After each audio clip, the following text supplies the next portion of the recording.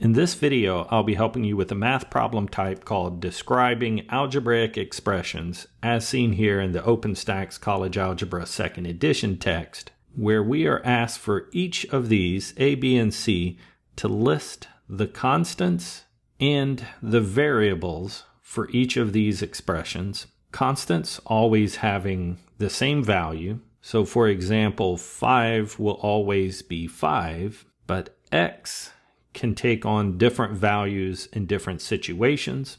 So for x plus 5, 5 is always a constant. X depends on the situation. For our next example here, 4/3 is a constant. Numbers, fractions, like 4/3 always have the same value. Pi is also a constant. Pi's value does not change, so we must list that as a constant. The variable here is just the r value, which can change.